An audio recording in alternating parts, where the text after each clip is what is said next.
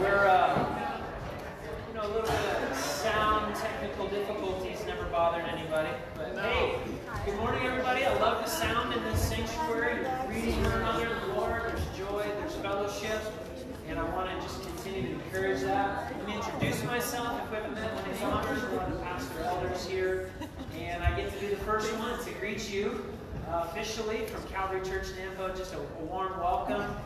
And if you're new or visiting, I want you to feel particularly welcomed here, and we would love to know you and find out what God's doing in your life. We do have a means for connecting, and if you would help us with that, there's something in front of you we simply call the card. And the card is a chance to just know how to be in touch, a chance to have a spot on the back for prayer requests. And if you take a little moment to fill that out, we're going to just get in touch with you with a request of, hey, if you want to get together, we're here. And we'd love to hear about what God's doing in your life, walk alongside you. So please feel free to do that, to connect with us, put in the offering plate when it comes by. We do have a few things we want to just put in front of you as far as dates and activities and happenings that God is stirring among us, and we're thankful and worshipful to Him for how He does what He does. But if you would, make sure that you've got a Calvary Weekly, and if not, you can get one on the table in the back or holler. We'll grab one for you. Those are just things to know. So first of all, a couple of dates. If you are a covenant member with us here at Calvary Church Nampa, we do have an upcoming family meeting. We want you to put that date on your calendar, Sunday, September 12th. That's our business meeting. For those of you who don't know, we call it a family meeting. We are family in Christ. September 12th, remember, set that time aside and we'll meet together. Also want you to put a date on your calendar, September 18th. That is a Saturday. And we're basically going to use that as our transition point, kind of closing out our summer reconnect events and times to meet with folks in different ways and sort of thrust us forward into fall. And so what we're going to do is we're going to meet here at the church, have a fall cleanup day, and just love on our grounds and our building. And we got some weeding to do, and we could really just kind of, many hands make light work. So it's that kind of day. But listen, it's not going to be all work and no play. We want you to come together as a body. We would love for us to just take ownership of, hey, this is our place, our part in the community, and help keep it up. But we're also really excited to end that time for just a potluck fellowship lunch. So you can come for a little bit. You can come for the whole time. Even just come for the food. Nobody's going to shake a finger at you. We'd love to fellowship and kind of close out the summer with just a sense of celebration and togetherness. And so if you could, there's a paper up here on the reconnect board. Hey, I'd love to be there. Here's what I can bring to the potluck, and start to get that organized. But Saturday, just make it a fun day and working side by side as a special kind of fellowship too. So please come and be a part of that. The more the merrier, and we want you to be there. So that's that. Now, with that transition into fall, we want to make sure that it's out in front of you that we are going to get community groups back up and running in September. And so we're ramping up, and right now we're in a phase of gathering information. We need to know who's going to participate. Maybe there's a night of the week that works best for you, how many people are involved in your case. And we have a survey for that. So if you haven't gotten a link that takes you to it, a Google Forms thing, you can let me or Shauna know and we can send it to you. Or if you're not into links in Google Forms or whatever, check it out. Good old-fashioned paper. We've got it right here for you. It's just a couple of questions, truly 2.5 minutes of your time, and you're clear. We've got some information to work with, and we can start forming up groups. And so we're really excited to do that. It really is one of the key parts of what it feels like to be a part of life at Calvary Nampa. Sunday gatherings are a great point to be all together, but we also endeavor to connect together authentically, and that's what those puzzle pieces up there represent. This is really focused on that. It's to build connections that go deeper than a high five or a hug on a Sunday morning, which we love. But then you get to be in discussion. We share a meal together. We spend time just in life on life, and then we do get in God's Word, and we want to make that rich in our growth in the Lord. So please, we'd love everyone to participate. We're aiming at having 3 groups, maybe 3 different nights of the week, and really offer an opportunity no matter what your schedule might look like. So community groups coming up, please just be excited and be prayerful about that. Pray that God would really prepare elements of growth and connecting to be good for our body. So that is all of what we've got coming up that I want to mention. And really the last thing I want to just say from up front, and it's a way to lead us into prayer and and preparing our hearts is, I just want you guys to hear this, that we are a neighborhood church. We're nestled right here in this community. We want you to know that we need to think and pray as part of the community. And thinking along those lines, I don't know if you heard the news this week that there was a police shooting literally just across the street from our church on Thursday night. And I came into work Friday morning and saw the scene of the police responding and all of that. What I want to put before you is we're going to pray together for our community right now. And this is one of those moments where you say, you know, why is there a need for light on this corner of Sherman and Ullman, right next to the corner of Sherman and Banner? Why is there a need for the gospel to be preached? Because our neighbors are facing all kinds of things just like you. And that this is not a time to recoil in fear. Those of us who are in Christ have already died and been raised with him. There's eternal life. And when we face things that shake us, who's going to be the one to shine that light into the brokenness and into the darkness? God has this church here for a reason. I want you to just be thinking about being prayerful for our community. And even if you had opportunity to be here and pray with a neighbor, I mean, we're the source of hope for this community. And it's been kind of rocked this week. It was a kind of a shocking thing to come into work. And we know it's kind of a public thing that the news caught on to that. And so our hearts hurt for that. And I just want to put that before you, help you to not fear, help you to know that we have a calling to carry the gospel right here in this community. And this is perhaps an opportunity for that. So let's be prayerful together. We're going to open not just with that. We are going to pray for our community, but preparing our hearts to celebrate the good God who steps into the darkness to come get us. Amen? That he came to the broken place, not afraid of our brokenness, so that he could redeem through his body being broken and his life being taken on behalf of ours. And that's the gospel truth that gives us the chance to be reconciled to the living God. Someone met that Savior, that Lord, Thursday night. And we should care about the fact that life has its start and has its end. And did that person have their chance or did they not? I don't know. But Lord, we pray. We want this to be a chance for us to be the ones representing that to everyone involved, because this is the world we live in. Amen. Let's bow our heads. Let's go before God.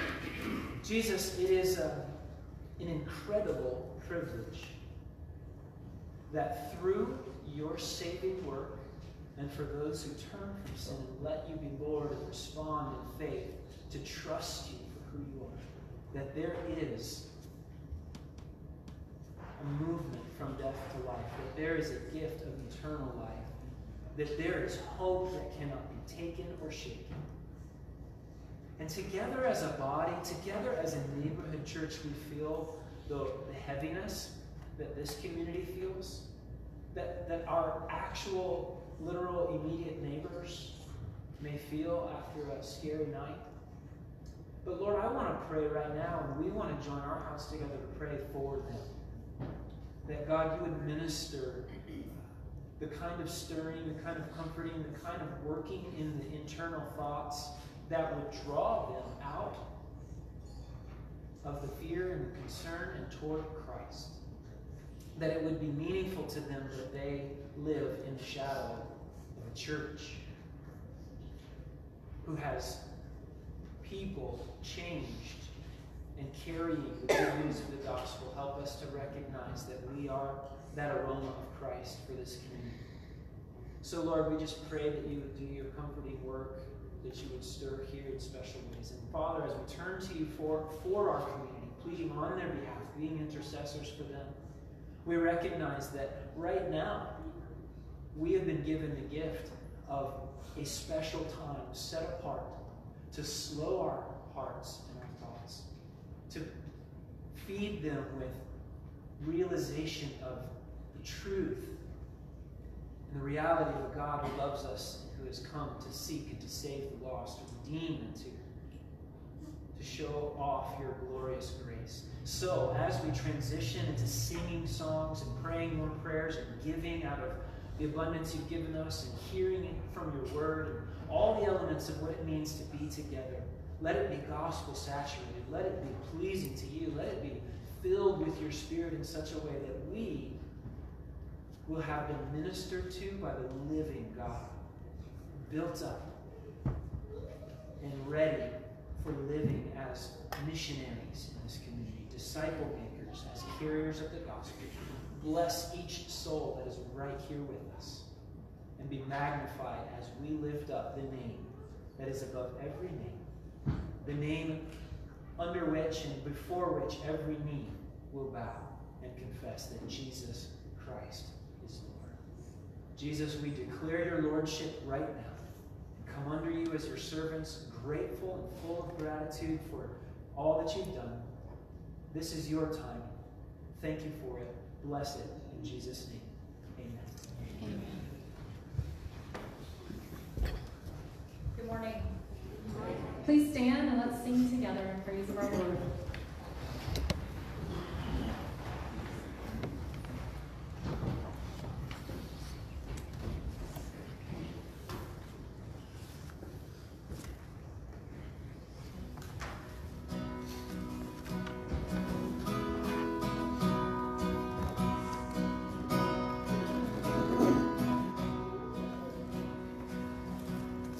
I search the world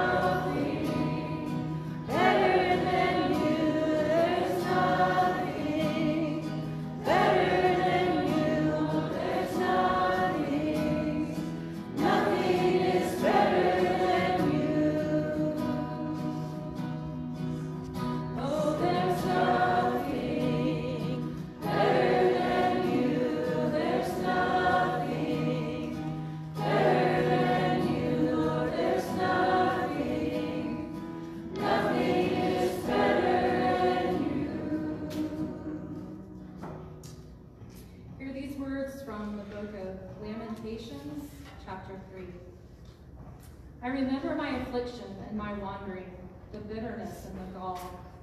I well remember them, and my soul is downcast within me. Yet this I call to mind, and therefore I have hope. Because of the Lord's great love, we are not consumed, for his compassions never fail. They are new every morning. Great is your faithfulness. I say to myself, the Lord is my portion. Therefore I will wait for him. The Lord is good to those whose hope is in him, to the one who seeks him.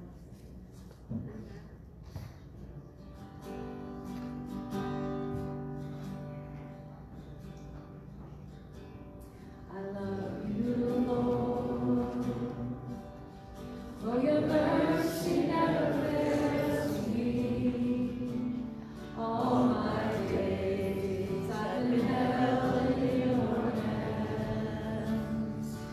From the moment that I wake up till I lay my head, I will sing of the goodness of God.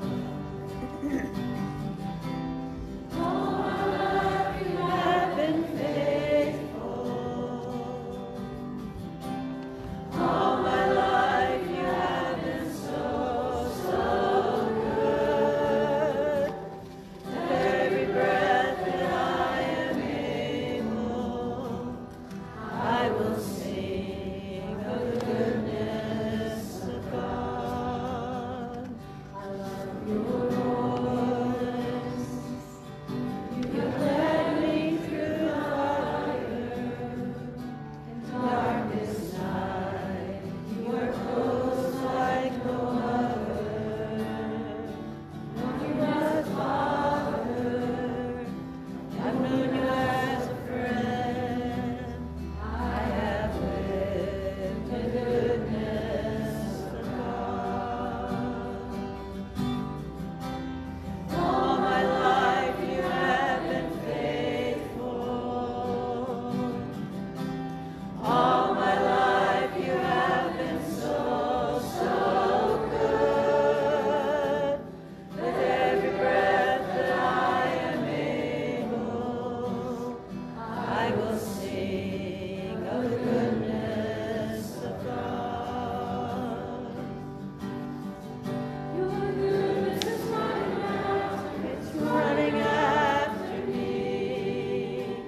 Your goodness is running after, it's running after me. My life laid down, surrender now, I give you everything.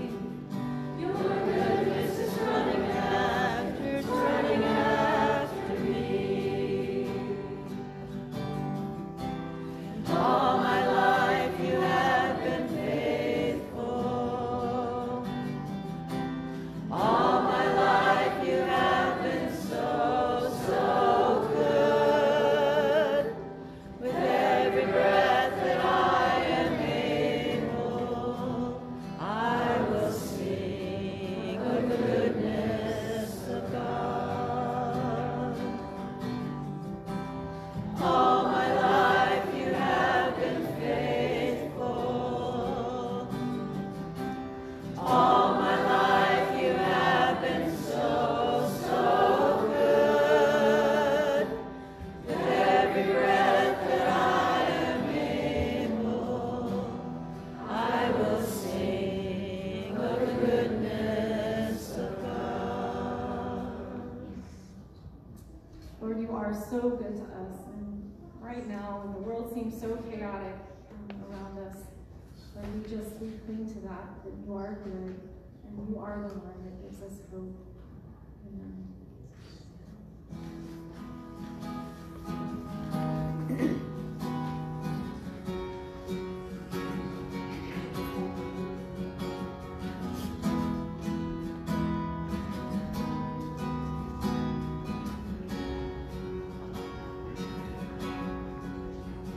You give life, you are love, you bring light to the dark.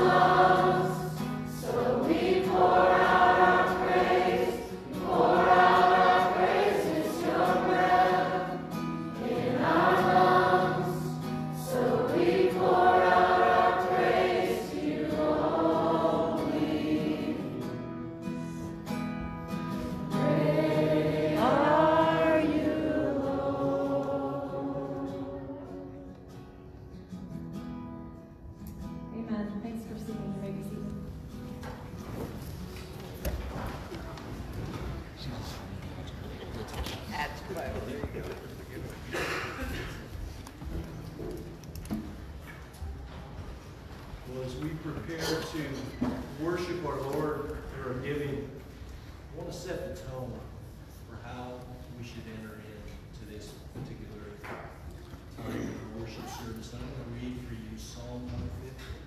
Here's what it says. Praise the Lord, praise God in His sanctuary.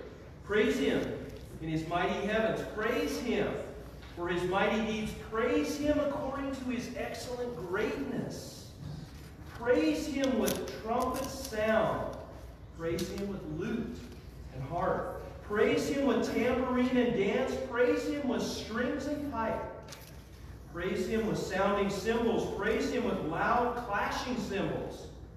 Let everything that has breath praise the Lord. Heavenly Father, we come to you today with our hearts filled with praise. How can we not, knowing what you've done for us, what you're going to do for us? Lord, what an amazing God you are and how you love us.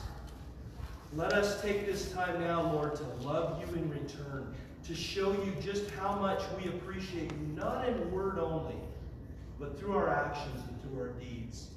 And may all that we say, all that we do, all that we praise you with, be pleasing to you. May your glory shine through.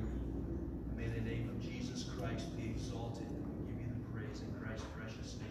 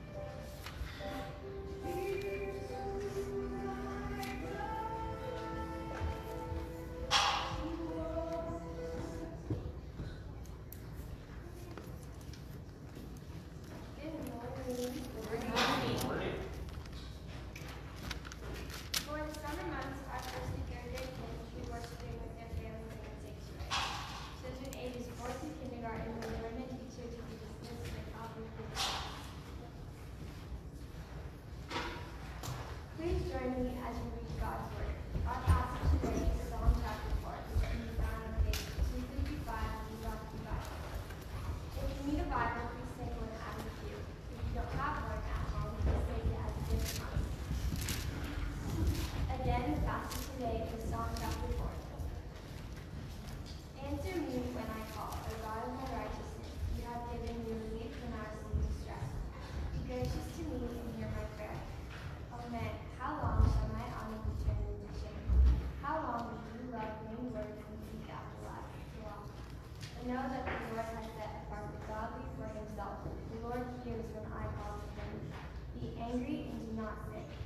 Ponder in your own heart and on your head, and be silent. Offer right sacrifices and put your trust in the Lord. There are many who say, who will show us some good? Lift up the light of your face upon us, O Lord. You have put more joy in my heart than they have when their grave is lined about. In peace I will both lie down and sleep, for you alone, O Lord, make me dwell in safety.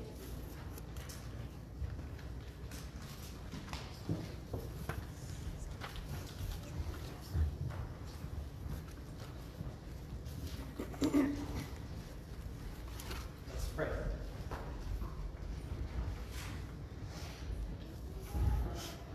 Father in heaven, truly your name is holy, hallowed.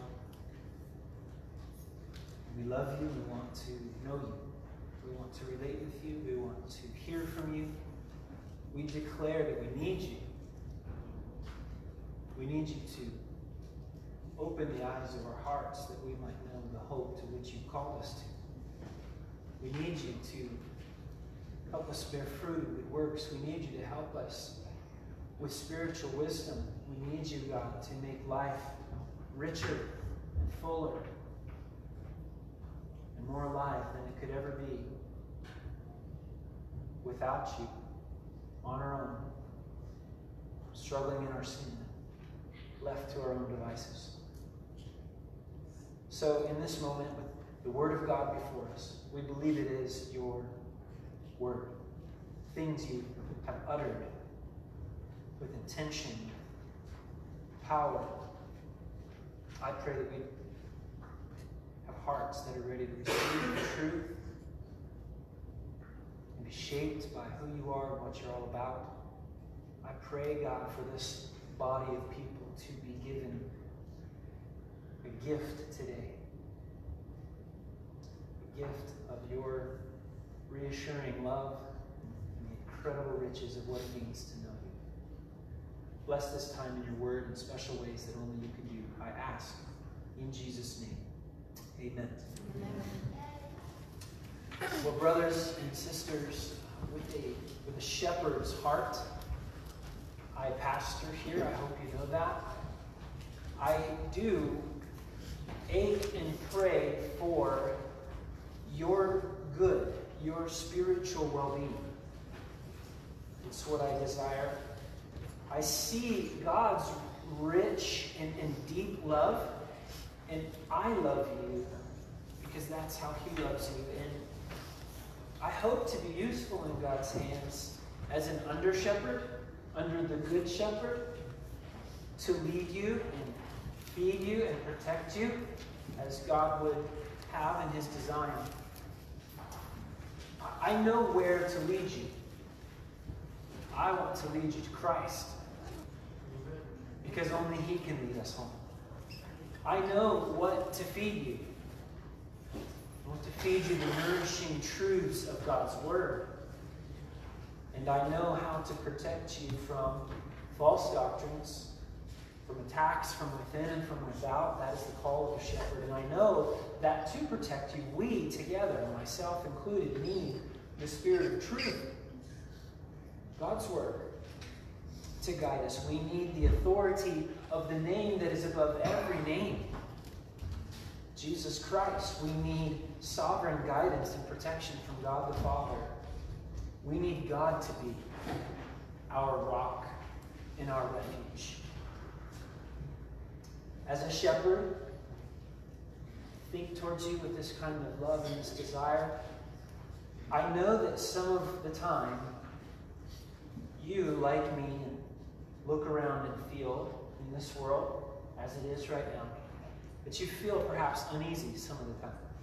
Or like the psalmist here, perhaps you've been in distress somehow in your heart, that there is anxiousness and there are questions, that there is concern and there's confusion. I know that. I feel that too. I know, and let's be clear, that some of you are troubled about whether to take a vaccination or not. And I know that some of you are concerned for those who have, and I know that some of you are concerned for those who have not. I know that some of you are worried about leadership in this country. I know that some of you look outside of this country and you see a world in turmoil and your heart feels angst. I know that some of you are wondering how to respond to government.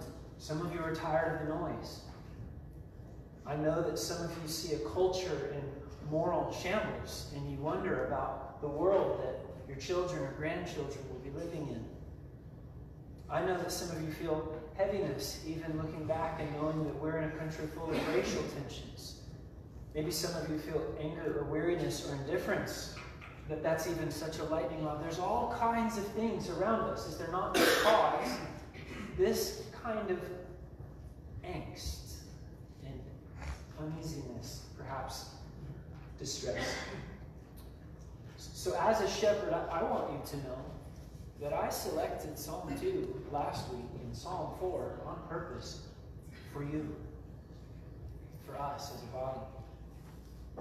Last week, from Psalm 2, we learned this basic summary, that in a raging and a rebelling world, God's Son is settled firmly on his throne.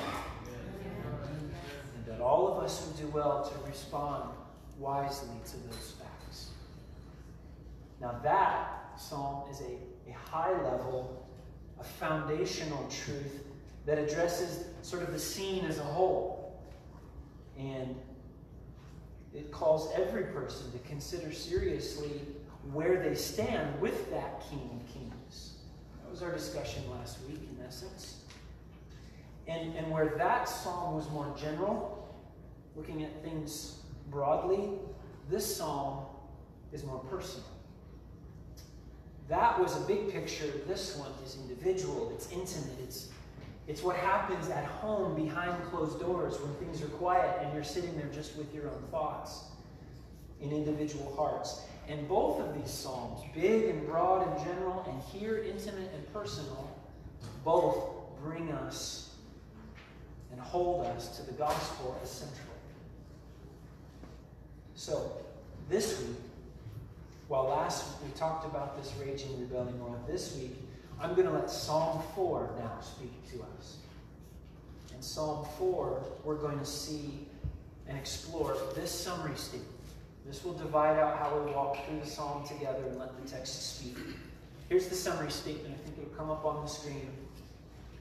Prayerful, tested confidence in God in the midst of troubles opens to us the gifts of true joy, peace, and rest.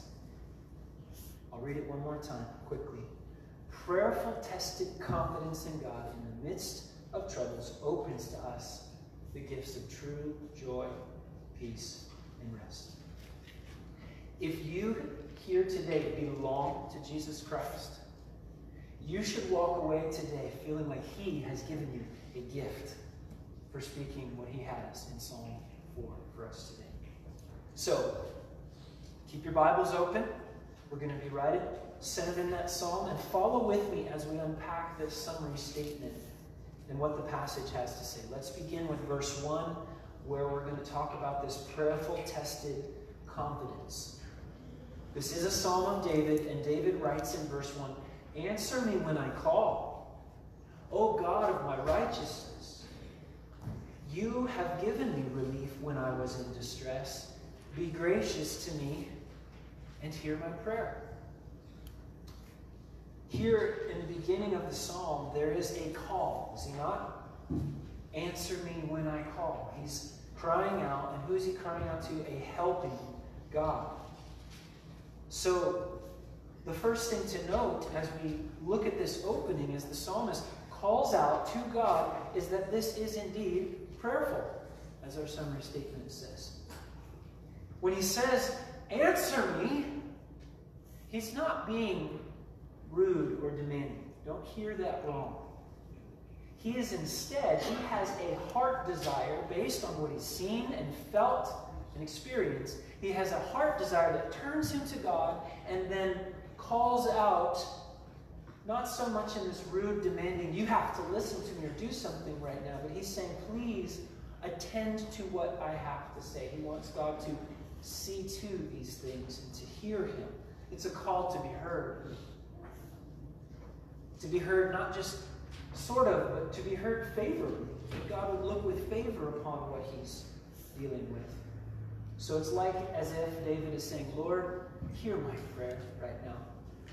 And we can tell that that's how he feels because he repeats at the end of the verse, hear my prayer. So when he says answer me, he's not cornering God. He's saying, Lord, hear me right now. Please hear my prayer.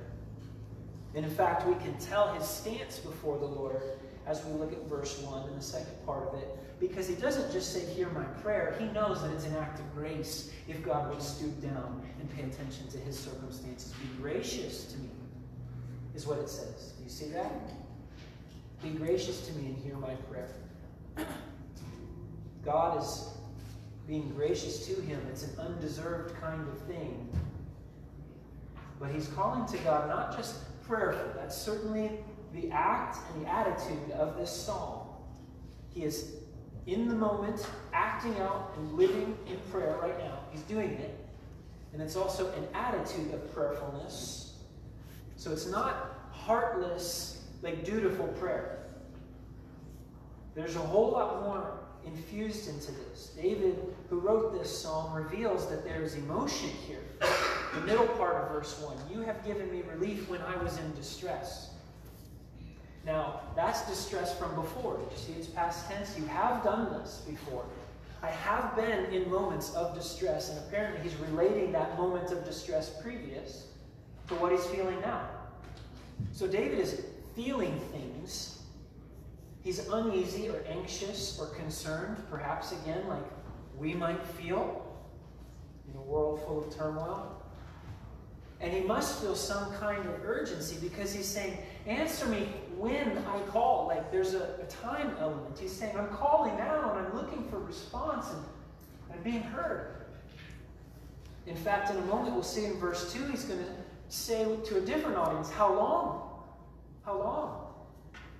So there's urgency here, and this is the kind of the elements of his prayerfulness. But notice two things.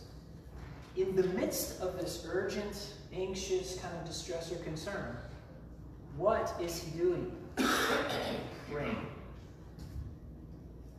The activity, the response is prayer. And there are many other alternatives of what we could do when we feel this way. The way we could get going and feed into the lathering up that our soul might feel, but he turns in prayer. And who is his audience? He says, answer me when I call, O God of my righteousness. He knows who to turn to. He turns to God. It's not David saying, Joab, leader of my armies, I need you right now because there's something going on. It's not David saying, Zadok or Abiathar the priest, please counsel me in this moment. He knows that the living God has made the ear and therefore, of course, can hear and does hear. He knows where to go. He turns to God in prayer. And notice that this is prayerful attitude, but it is composed of a tested confidence. A tested confidence. In the middle of the verse 1, you have, in the past, I already know, you have built a resume with me of me being in distress and giving me relief when I was in that place. You have given me relief. It's past tense. It's recalling what God has done before. You see, when you trust God and he shows himself to be caring and involved and can do something about it, that builds a resume of his activity with you. And that backlog of things that God has done begins to be a place from which we can draw continued and forward-looking confidence. I know who you are and what you're capable of, God, and I'm going to continue then to lean on you and you alone. Does God have a resume with you? Have you given him opportunity to be the hero in your moments? Have you turned to him like this, and have you seen his hand at work? I hope so. I trust so, if you've been walking with Jesus very long at all. Perhaps, though, you would say, I actually am not super. There's no time like the present to open up your needs and your life to God and let him then respond and begin to build that with you. And to say, God, I'd like to see you at work in my life. Does God have a resume with you?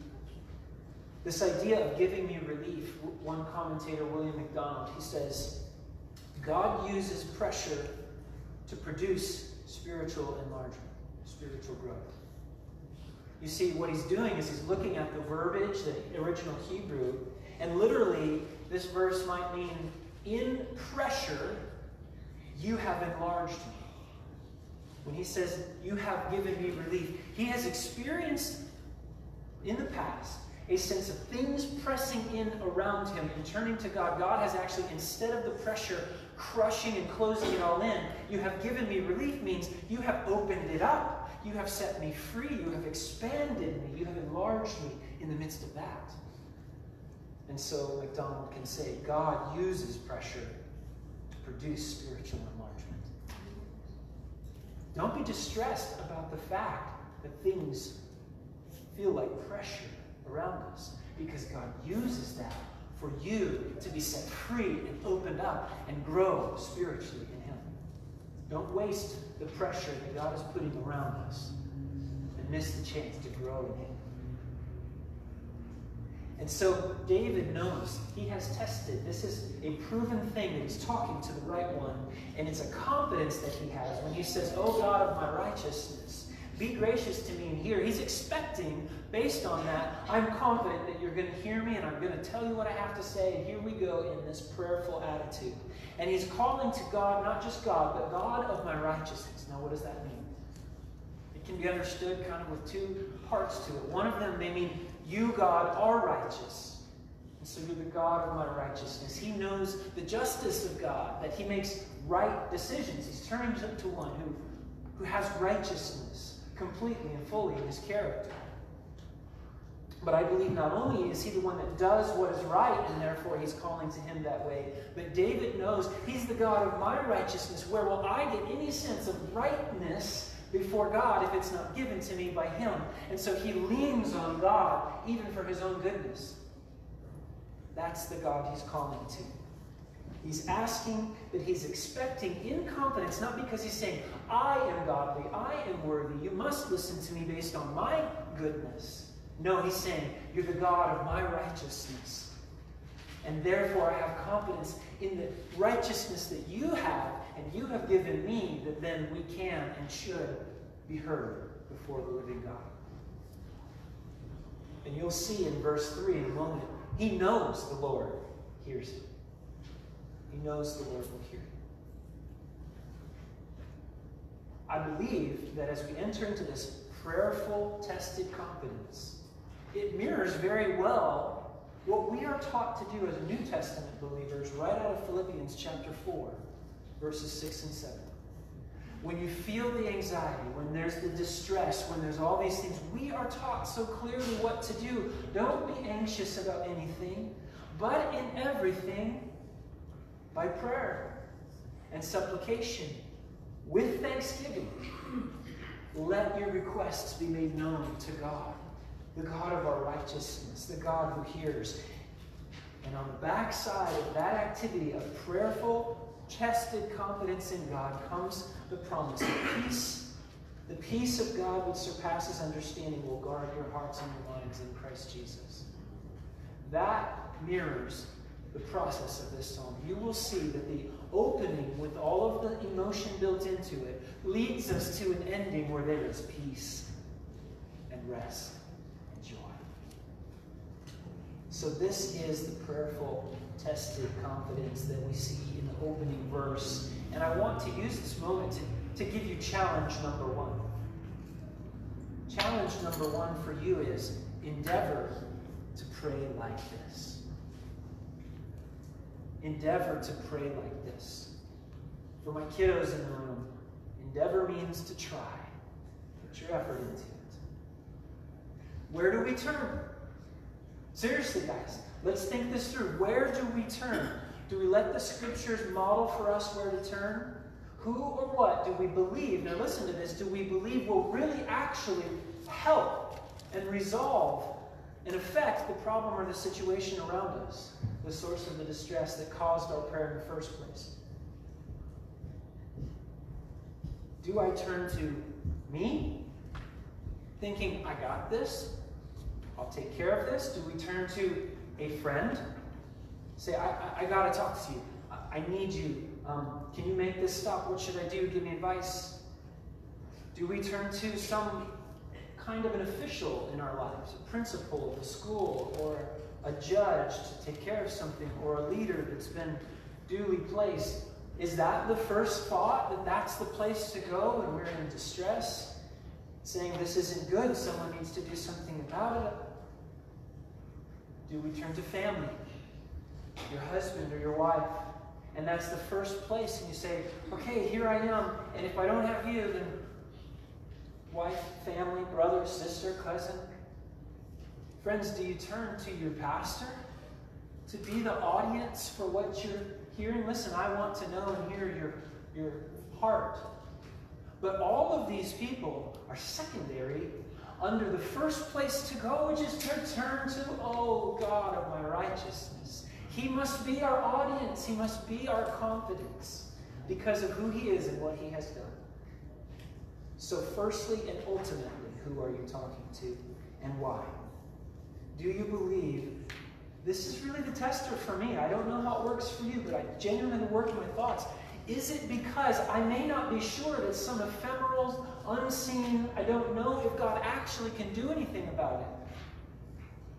Maybe it's just sort of religiousness, and it's like, I don't know if that's going to be effective, functional for what I'm facing.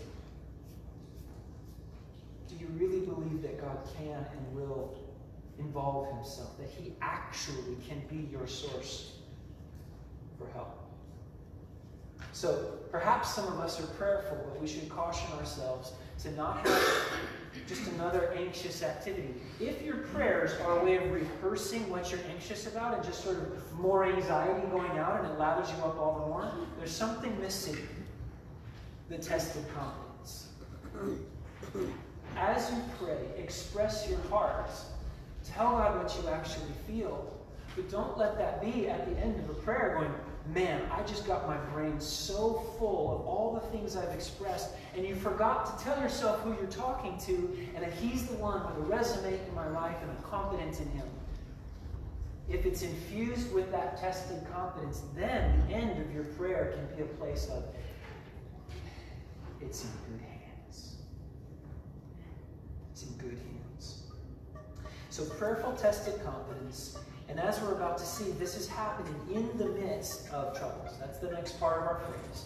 Prayerful, tested confidence in the midst of troubles. Look with me, we're going to look at verses 2 through 5 now.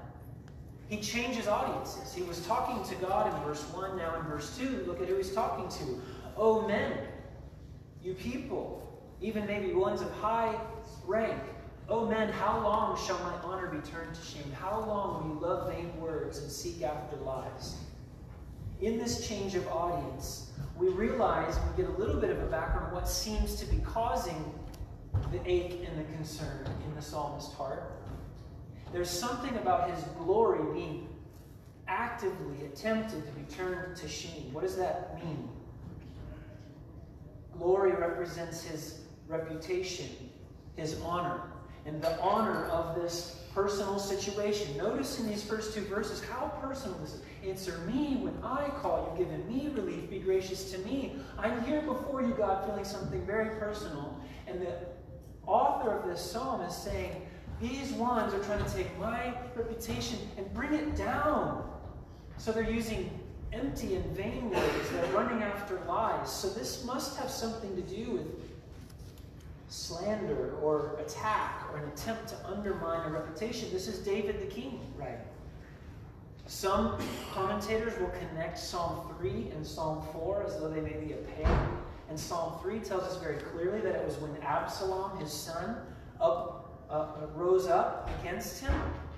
Maybe David is in that time. We don't have clarity on the context exactly, but it could be. Regardless, David is experiencing a sense of, I'm being put under fire here. But he says to this audience, as though they were there, hypothetically, now I'm going to address you who are doing this kind of to me and at me. And he's going to ask the question, how long are you going to do this? Maybe out of a sense of his own faith, but also, and this is incredible, he seems to be ready to address them helpfully. I want you to see where David takes this next. Pay very close attention to verses 3, 4, and 5. This is really remarkable. He says, these words are empty, they're vain, they're futile. You won't get anywhere because I know that God has established his plans. I'm not actually particularly worried about me, it seems. Now he seems to say, my worry is not for me, I'm worried about you, enemy of mine. He wants to advise them. Verse 3. Okay, you men who are doing this to me, you should instead know that the Lord has set apart the godly for himself, and that the Lord hears when I call. As he begins to address his adversaries, he wants to give them helpful knowledge to say, listen, God hears and he sees his own. God, when I call out to him, he will respond. He's involved with this. And for all who are godly, definition for you, godly here is this idea of like a Godwardness, like a living out towards him in piety, in a heart for God. And ultimately, we're given a kind of godliness that only he can grant. But when he sees that, and David in a particular way set apart as a king, and when others like us are saying, my heart yearns for God, I'm in Christ, I'm just pursuing him, God has set them apart for himself in a special way. These are mine. You are his, friend, brother, sister. And if you are his, the God who made the ear, he hears your prayer. And this is good information for those who are against us, because it can give them a bit of a warning to say, there will be and there is a kind of response. This will work out in God's favor and in the favor of his own. So he wants them, verse 3, to know something. He's trying to inform them. In verse 4, he wants them to consider. He wants them to consider. Read verse 4 with me. Still the same audience, the adversaries, the enemies. Be angry and do not sin. Ponder in your own hearts on your beds and be silent. Here's what you want to do as you face this situation and I'm responding to it. I just would love to give you the advice. You probably should get alone and ponder. I love how one commentator said it. This pondering is like communing with your own heart, or speaking with your own heart. Now, I don't know if you've experienced this, but generally, people don't do this in groups. You know, we get kind of puffed up, or like, I'm with my guys. I'm not really thinking any deep thoughts, or if I was, I certainly wouldn't let that be known while I'm with the guys. Maybe some of you men can relate to that. But one way or the other, he's saying, listen, when you're home and it's quiet, you're there on your bed, you should be silent and you should listen to your heart and you should think this through. And the advice for you is, in your anger, the word here can mean maybe not just like a fury, but it can mean like an agitation. It means to tremble, actually. In your trembling, in this whatever agitation it is that has caused you to try and stand up against me as an individual, but more than that, God and what he's doing, beware. Don't let this agitation lead you to sin. And this is advice for his adversaries, remember? Although it's biblical advice for all of us, is it not? You see, James will tell us that man's anger does not produce the righteous life that God desires.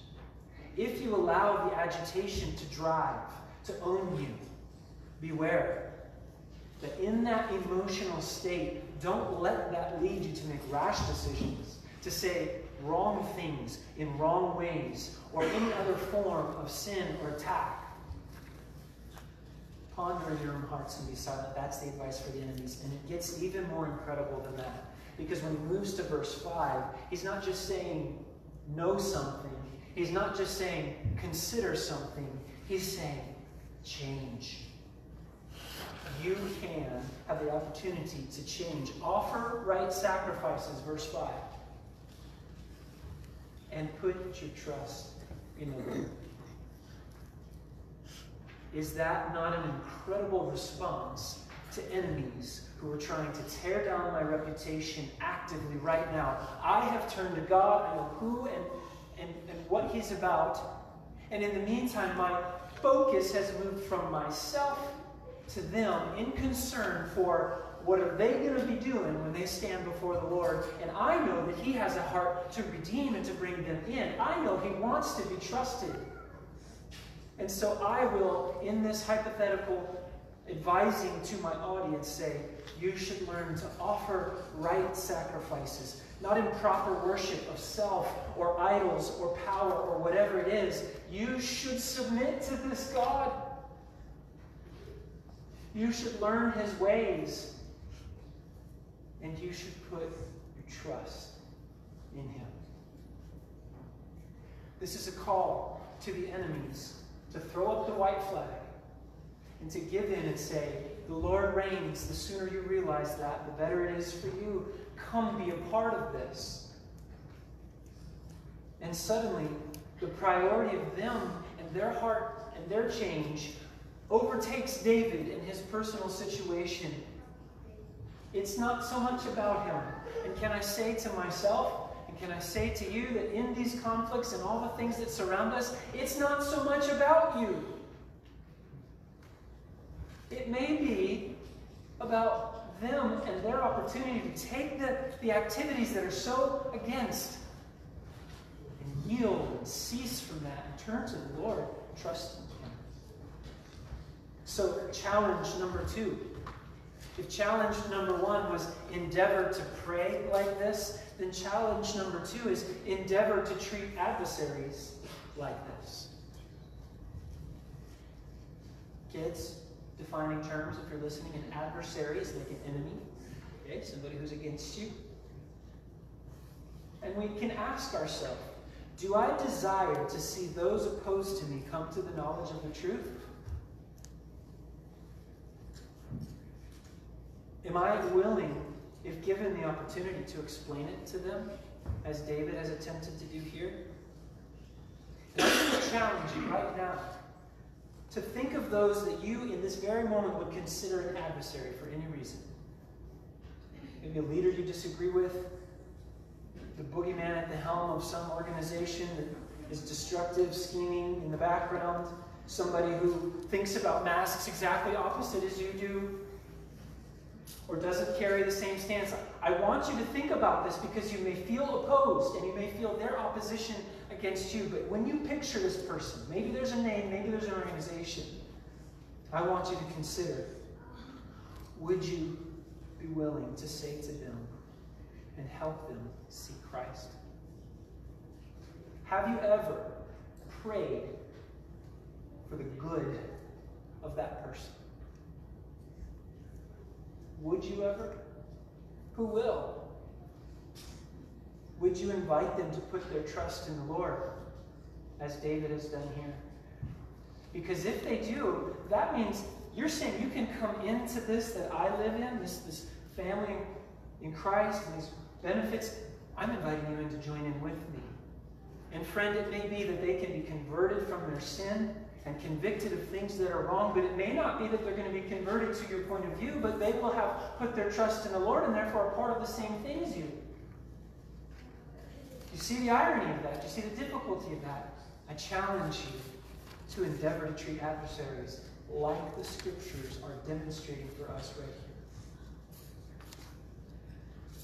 here. Now, we see this prayerful, tested confidence. That's what's going on. We see that it is indeed in the midst of troubles. But we found a surprise in how David responds toward that. Oh, but look at where it takes us. When we have this kind of prayerful attitude, we take things to the Lord. When we recognize the environment that we're in, and we do have the confidence, the trust in the God who hears, like David here, look at where it takes us. We're going to look at the last verses 6 through 8. And here we see that this kind of confidence opens up to us the gifts that can be yours of joy and peace and rest. See, I believe that God, in writing this psalm, the Holy Spirit authored it through the work of his servant David, inspired, God-breathed, that God wants to give you a gift today. He wants to hand you something that may seem like, compared to others around, it's not even fair that I could sleep well at night and have joy in my heart and everything feel truly, richly okay. But God wants to give you that kind of a space within which to operate right now in our world for all of its turmoils and bubblings and latherings and all. And I want to give you this gift today. I want to show this to you. First, he says, there are many who say, who will show us some good? Lift up the light of your face upon us, O Lord. Now I'll just admit, I wasn't sure the attitude of verse 6, whether there's a little bit of a cynicism there. There's a lot of people saying, well, who can help us? And come on, God, do something. That might be a way to read that verse. But the more I studied, I got convinced that David's not saying there's a lot who have this cynical view towards the Lord. I think he's saying there are many others around us who are saying, who can help us? Who could show us some good? And they are joining, just like you. You're not alone in your pursuit and your belief that God can. And they also are saying, Lord, our prayer now is that you lift up the light of your face upon us.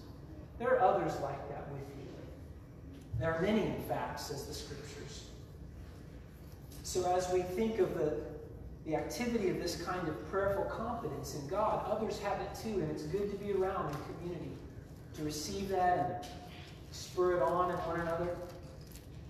And as David responds, and he's entered into prayer from an angsty place in verse 1, verse 7, he is saying, you have, this is past tense, I've experienced this, you have put more joy in my heart than they have when their grain and wine abound. More. The very best times in life. Harvest time. Everything's full and rich and we've got lots. The very best that the world has to offer. The times of celebration when it seems like the abundance is just all around and there's no worries in life. You know, at this time, harvest was a rich time of celebration in Jewish culture. Dances and meals and times together to celebrate that God has blessed and everything. We've got this coming in. But he's saying there's a they. Those who have not yet put their trust in the Lord. They're staying out there in opposition to this king that I've learned to submit to. And in their very best, they've got nothing on the joy of the Lord. You have put more joy in my heart than that. I like how Albert Barnes says it. He says, he had more real happiness in the conscious favor of God than the greatest worldly prosperity without that could afford. Religion will, and by religion he doesn't mean religious activity, he means relationship with God. Trust in Christ will, in times of trouble, give more true happiness than all that the world can bestow. You have access as an adopted child of God to a rich store of his grace that enters you into a place of joy. Amen. Real joy. You know how many people are out there wishing that they could find something that feels like joy, real joy? Oh, but you've been given it in Christ. So first, there is this gift of joy, and he's like, man, I have experienced this. I have lived this. I've been in caves with people chasing after my life, and I'm singing songs because I trust my God, and I'm okay, and he's got me. I have maybe my own son in rebellion against me, trying to tear down my honor and take away my kingdom. But I'm praying to God, and he's hearing me. And he's strong, and he's good, and he's the God of my righteousness. I'm good. That's joy. That's deep joy. Not just light surface happiness that today was a good day at work. No, this is the kind that's rooted deep beyond experience and founded upon the goodness of God. Secondly, not only does he have this kind of joy, but in verse 8 he says, in peace will I both lie down and sleep. Joy and a peace. Isn't that the exact opposite of the turmoil we were describing at the beginning? The waves of the sea tossing to and fro, and everything seems like it's out of control. And this person, a person of God, writing in the inspiration of the Spirit, says, I've actually found a place in the midst of it all where I can just be at peace. Does anybody remember the time when Jesus was traveling with his guys and a storm just comes out of nowhere and they're saying, Jesus, don't you care that we drown? Like, this is bad. Except they had to wake him up because he was laying on the pillow and he was at peace. There is such a thing as laying calmly at rest in the truths of who God is and what he's given to us that gives us this kind of peace. And in fact, third, it's not just this joy and this peace. He's saying, in this, I know that I can actually literally lie down in my bed. I don't have to be pacing all night long. Don't have to be sitting up in my chair, wrenching my hands, what will be. I can lie down. It's time to put that down. And not only just lie down. It's not just lie down and then the eyes are open. We're visiting all these things in our thoughts. I will both lie down, I will settle myself physically into a place of rest, and I will sleep. And here's why. Because, based on the reasoning that you, O Lord, over heaven and earth, you alone, no other alternative, not my pastor, not my leaders, not my friends or my family, you alone, O Lord, you can make me dwell, stay, live in safety. There is such a thing, resting under the shadow of the wings of the Almighty, in which we can say, it's going to be okay. He's got me, and I'm not in any true danger. Because the Lord of the resurrection has got me. So, I don't know if you think about your sleep like this, but it occurs to me that there is such a thing that the process of closing down a day, that sleep itself can be an act of confidence in God. That your sleep is an act of faith. You say, at the end of the day, Lord, whatever else may be done or undone, whatever else may be pending for tomorrow, my Lord Jesus taught me that tomorrow's got enough worries of its own. Today's done. There's no more room for this. And I put all of whatever's left down at your feet. I trust you.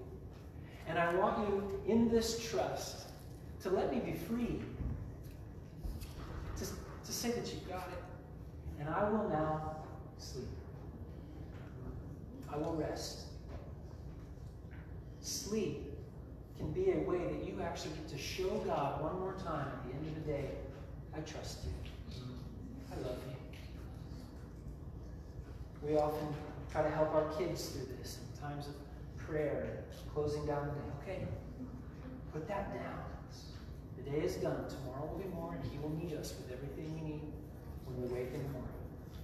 Trust Him. I like how Barnes says it. He calls it a calm confidence in God.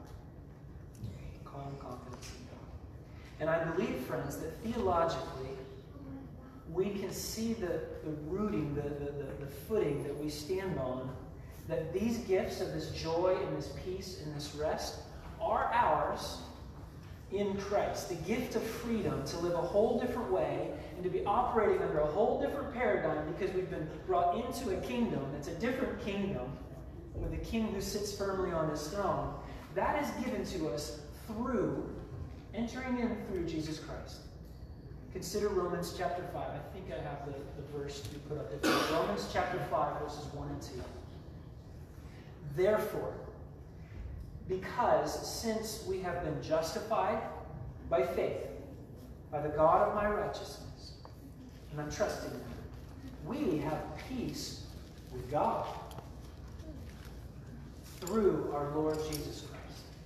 Jesus has given me access that the living God, who is just and right in all His ways and will deal with these things, I'm actually now entered into a place where He's okay with me. And sin, which was a point of rebellion and pushing away of God and enmity with God, that now has been put away by the cross. Jesus died for the death that you should have died for your sin. And so through our Lord Jesus Christ, we have peace with God. And then it continues saying, through Him, still through Jesus, He's the access point. We also have gained access by trust, by faith, into this grace in which we now stand. There is a place on the other side of the door that Jesus said He was. I am a doorway through which you enter into the goodness of God, with a relationship renewed in Him.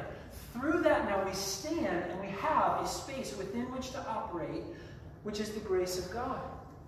And look at the tone of it. And we rejoice in the hope of the glory of God.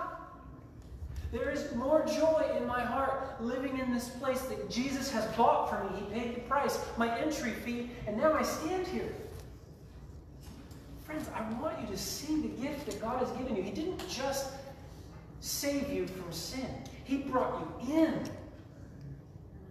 And the riches of grace, I mean lots of things that are now benefits to you because of Christ. They are yours. So you can unapologetically say to a watching world, you know, you really should put your trust in the Lord because I'm living over here in this place and it's a great place to be. I feel joy in the midst of this trouble.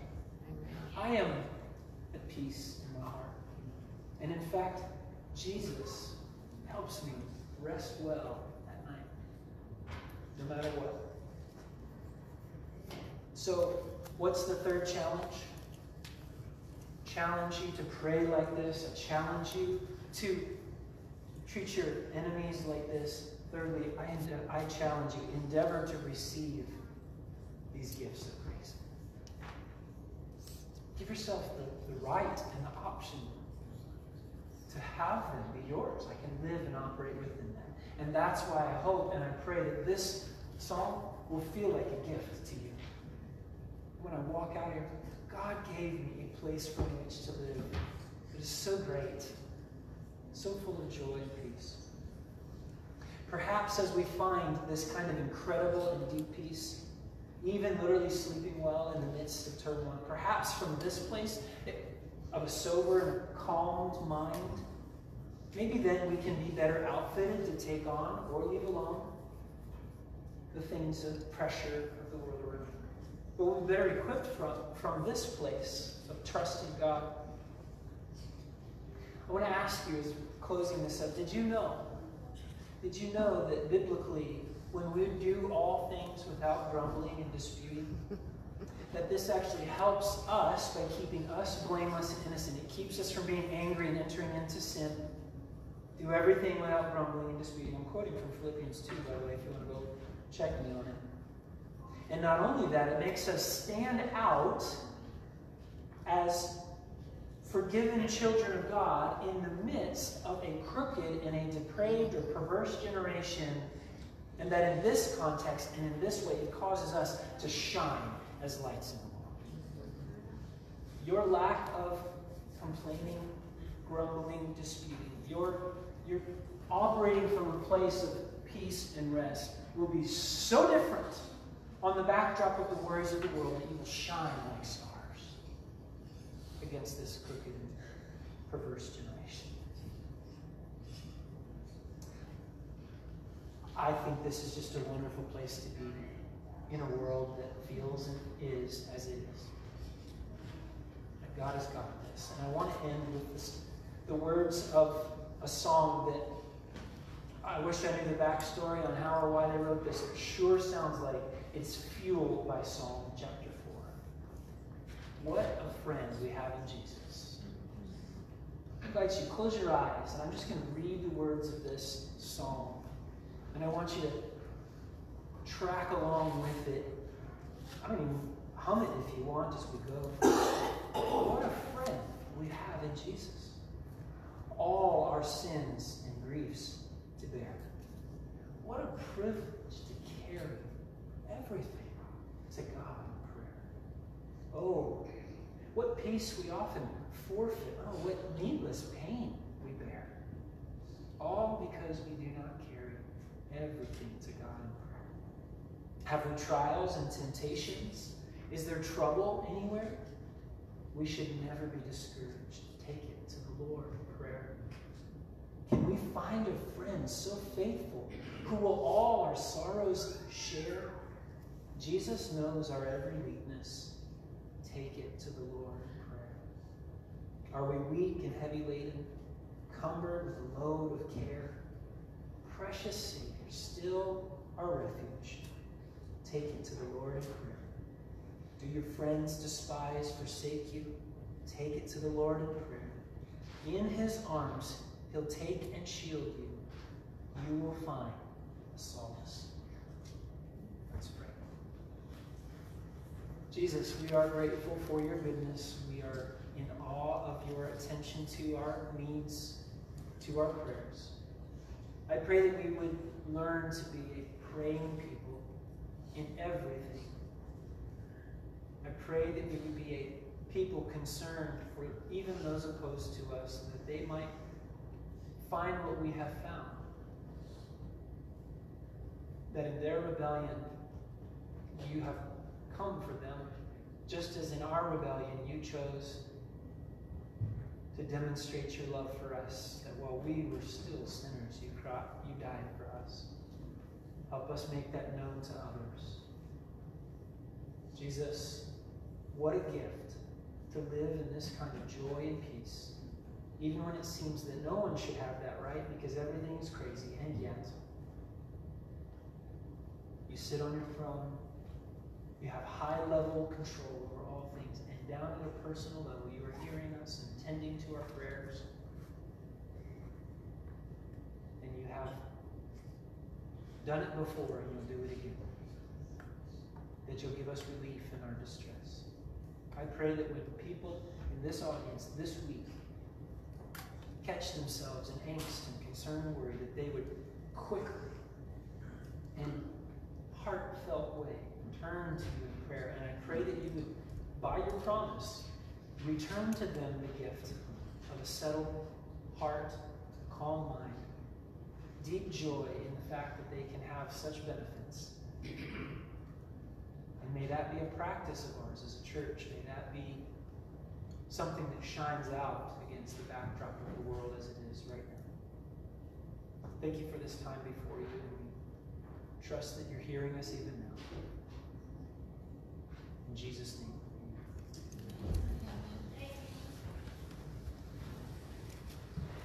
Do you feel like maybe God's given you a gift of something to live in and enjoy today?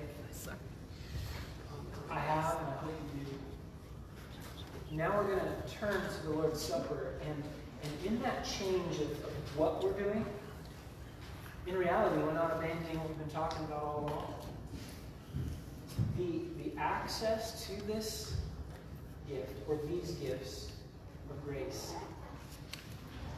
was blood-bought. What benefits you have as a follower of Jesus Christ was pricey, bought with the precious blood of the living God manifested in his Son, Jesus Christ. We do well to regularly remember that. we do well to not forget what the cost of our freedom in Christ was. So, this is going to be that moment where you are going to have your own opportunity.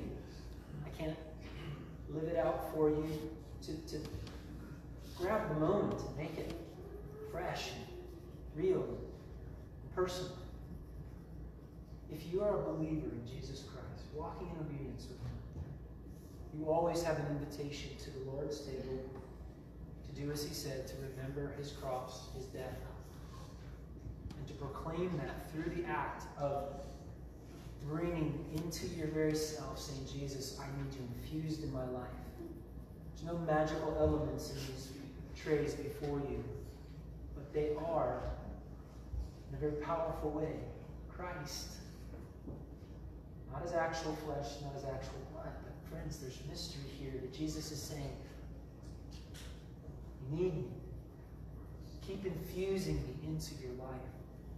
And although they're representative elements, let it be real that you are indeed taking Christ deeply into your heart and life today and as you go to His Word and how you go about your week. So, I just want to invite you to let this be kind of one of those quiet moments, those calm moments, like the psalmist calls it, be pondering your own hearts.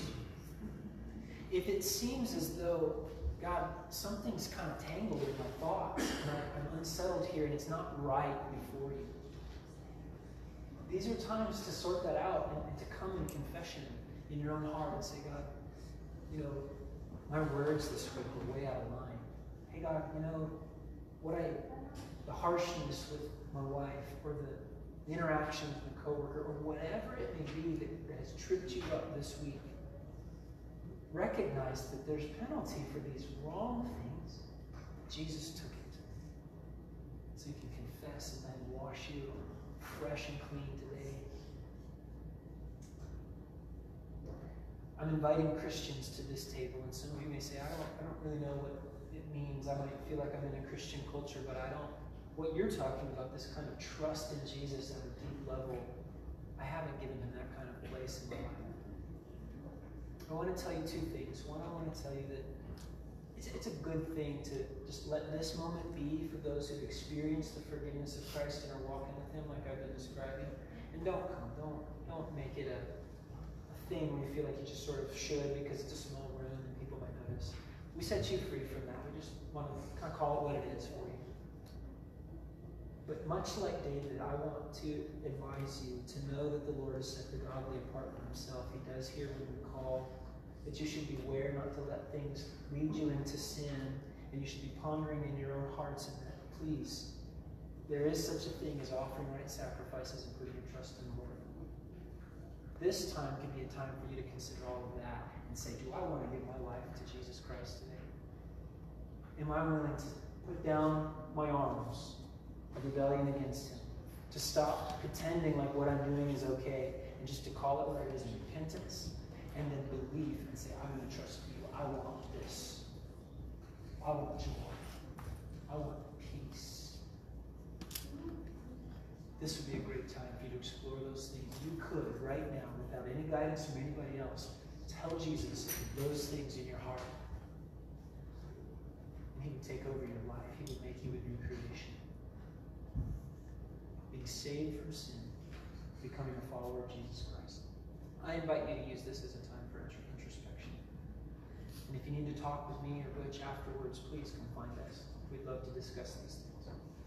So here's what we're going to do. Logistics. Music will play. You have your time. I'll be quiet. When you're ready, at any time, that your heart is prepared, come to the middle aisle, come down, receive the elements. There's 2 cups, they're stacked, so we don't have to get in and out of a tray of little bread pieces. So take them both.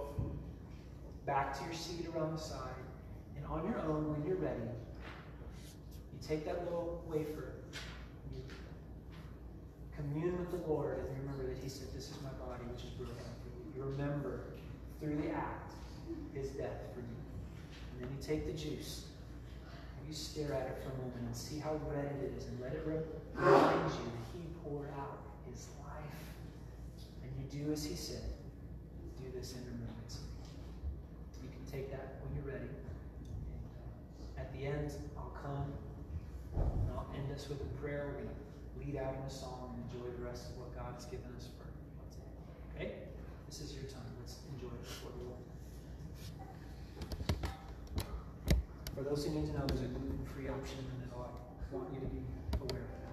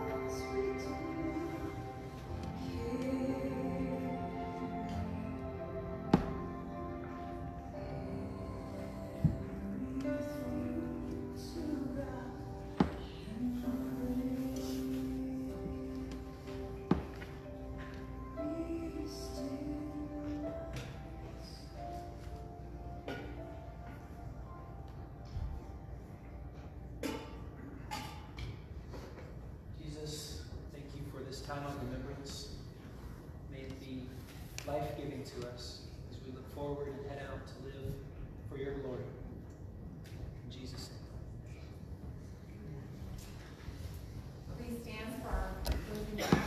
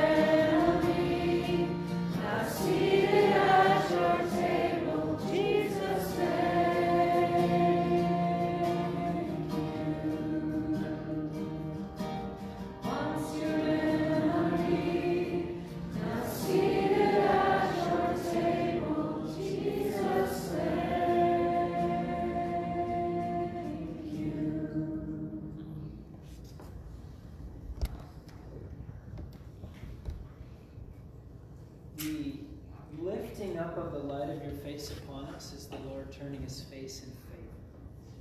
It means his kindness toward us and his life toward us, not his turning away, which means his wrath and his disfavor. So I want to leave you with a benediction from the book of Numbers, often said, that under that favor of the Lord is where we want to live. I'm going to send you out with that to be centered on these truths and to live well for him. This is from Numbers chapter 6. The Lord bless you and keep you. The Lord make his face to shine upon you and be gracious to you. The Lord lift up his countenance upon you and give you peace. Go live in the gifts of his joy and peace and rest this week and offer it to anyone who is willing. Have a great week. We love you guys. Greet one another. Meet someone. Have a good afternoon. We love you.